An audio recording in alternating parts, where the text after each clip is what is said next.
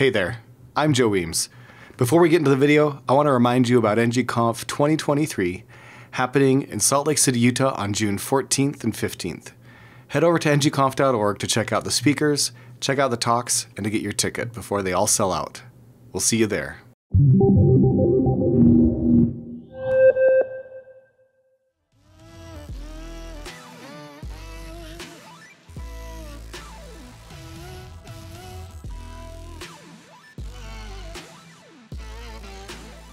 Welcome to Ng-conf 2022 and my talk on how to run code in your Angular application when it's leaving the page.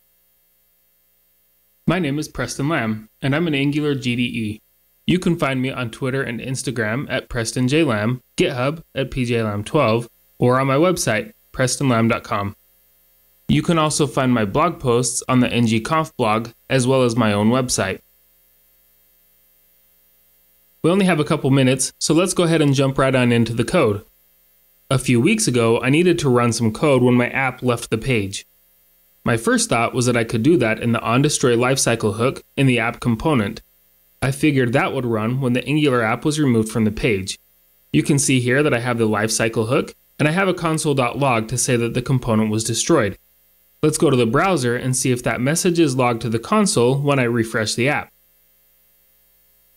I'll go ahead and refresh the app, and we can see down here that no message is logged to the console. That's because when the Angular app is refreshed, or the tab is closed, Angular itself doesn't actually destroy the component, so the onDestroy lifecycle method is not run. I didn't know that this wouldn't work, so I was left asking myself, what else can I do? Luckily, that's where the host listener comes in. Host listeners in Angular allow us to listen to different events and react to them. You can read more about host listeners in the Angular docs. Here's a link.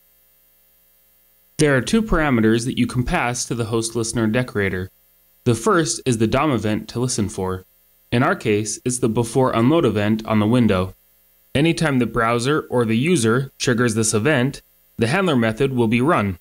The second parameter is an array of arguments. These arguments will be passed to the handler method when the event occurs.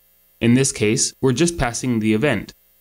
The function that we want to run each time the DOM event occurs is located right after the host listener decorator.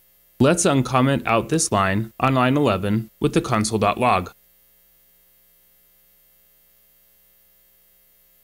Now we'll go back to the browser and see if this message gets logged to the console. Alright, let's refresh the page again. This time when we refresh the page, we got this before unload event logged to the console. That means that our handler was called and that we can run some code that we need to run when the Angular application is refreshed or the tab is closed. Maybe you need to clear out the local storage or the session storage or log the person out of the application. Whatever it is, you can run it in this handler. You can even have access to the event if you need it. So just remember, ngOnDestroy is only called if Angular itself destroys the component. If the component is destroyed because the browser refreshes or the tab closes, then that lifecycle method will not be called. In those cases, use a host listener. Also, the host listener is not limited to just the before unload event. You can use it with any DOM event that you may need to react to. If you need code to run each time some DOM event occurs, you can use the host listener. It's a pretty quick example, but that's all I've got today.